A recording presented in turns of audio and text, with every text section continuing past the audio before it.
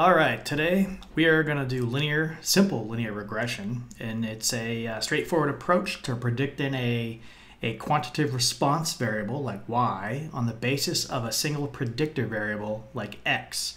And remember, the capital Y and the capital X is like a random variable, so it could mean all kinds of things. Capital X and capital Y in statistics typically mean a random variable, so it could be any number. It's not quite the same as a regular variable that you learn in algebra. So we're going to assume, because we're going to take this approach and say we're going to do a linear relationship. So we're going to see if there is a linear relationship between a predictor and a response variable. And so mathematically, we want to write this down as capital Y is approximately, so that's the approximate symbol, and then we're going to use a term called beta 0, which is basically our y-intercept, and I'll show you this here in a second too, plus a beta 1 times your x variable. Now these are capitalized, the x and y, because that variable is a random variable. We don't know what it is, right? We're assuming that it could be any random variable because we don't know. We're trying to fit a formula to our data. That's the goal. Now, we're going to call these coefficients of the parameters. Now this one here doesn't really have anything except for itself connected to it. It's not connected to the random variable. So this is like a free parameter where you would estimate this and you would estimate this to get the best value. When you plug in that random variable, you get a best value for y that's actually close to the real value, right? So in our COVID analysis example, this might be the number of deaths. So the number of deaths, is equal to some initial condition coefficient plus some other coefficient times the number of cases, right? So this might be cases. So beta 1 times the number of cases plus some initial condition equals the number of deaths. Again, these model coefficients are sometimes called parameters as well. And once we have the data, we can start estimating what this y really is. So this y right here in this equation, it's a true y. This is the y we want in real life. But as you see the approximate symbol here, so this y is approximately this formula, right? We don't know the formula because we don't know what our betas are, right? But that's a very valid y. The true y is approximately this. So if we want to start estimating that y, we would start using lowercase and we put the little hat on there, say, hey, an estimate for that true value of y, the estimate of that y is actually equal to, because it is an estimate. I don't have to use approximate anymore. I'm creating an estimate out of the data points.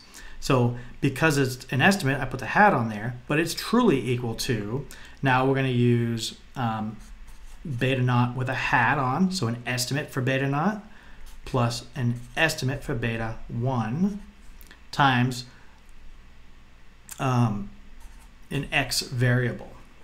Okay, so the y hat indicates a prediction of y, the actual y, on the basis of, we're saying that this x happens to equal that little x. So when this big X could be a bunch of random numbers. It's whatever random number it can be.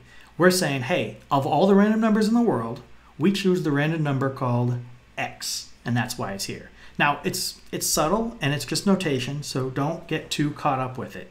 But I wanted to give you that to start our linear regression process. So how do we graph something like this? I want to bring you back just a couple years to basic graphing of a y equals mx plus b type equation, because you'll notice this is kind of like a y equals mx plus b equation. I'll show you that in just a moment. Let's move this over here and I'll create a new one. So we had a y, well, we have the y hat is equal to the beta naught hat plus beta naught or beta 1 hat times some variable x. This is our estimate for the true value of y. It's an exact equation because we have the equal sign there, but because you have that hat on there, it means, hey, that's a estimate for the y value, the true value, right? So that reminds me of back in algebra when you have the original equation, y equals mx plus b.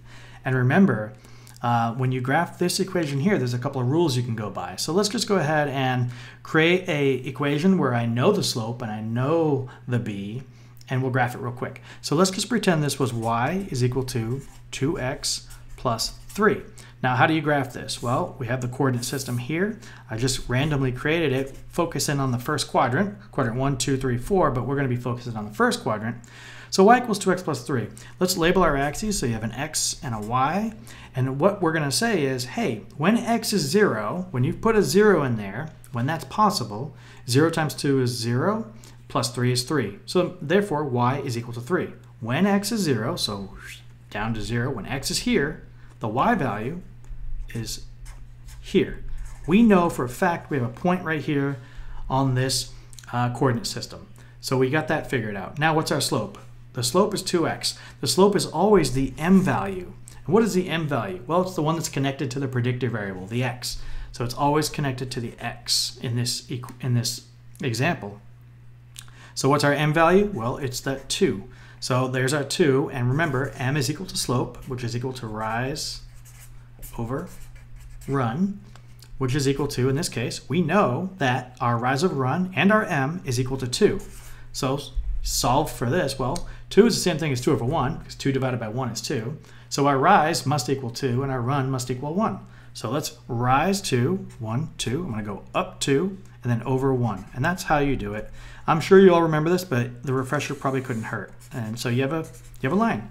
2 points, make a line, no matter what. You can go down 2, left 1, down 2, left 1. You can go up 2, right 1. It doesn't matter because, remember, -2 divided by -1 is equal to 2 as well. You're not making a change to the equation. But that's not that important. What's important is that you understand how this kind of graphs, because what we're going to do next is we're going to have some random dots on the page, and we're going to say, well, what's the best fit here? So it's important that you kind of understand the language of mathematics and the formulas before you start using R to actually do the predictive analysis for you. Now, don't get me wrong. You won't need to know all of this, but you need to kind of understand the big picture of what it's trying to get at. So, hope you enjoyed, and again, please share this video if you like it, subscribe, and I will see you in the next video.